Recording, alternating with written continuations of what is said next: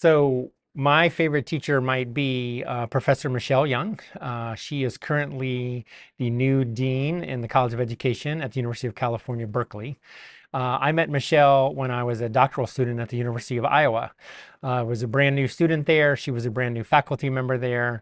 And I was still sort of learning my way around what it means to even be a doctoral student and what it means to do research. And Michelle grabbed me one day and said, "You're going to start doing some research with me." And I was like, "Oh, okay. What does that mean?"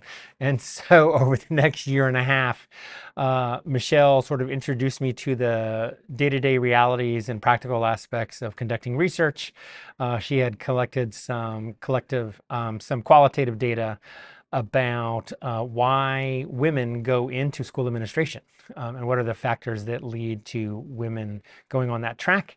And it ended up that not only did I learn how to analyze interview data and write up a research article, but we actually ended up winning the award for the article of the year in the top journal in educational leadership.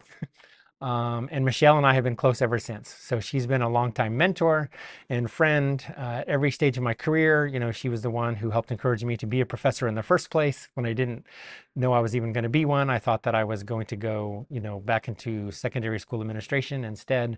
And I've had a great run as a college professor, and I owe it all to Michelle and her ongoing mentoring and guidance ever since. But she's how I got started in all this.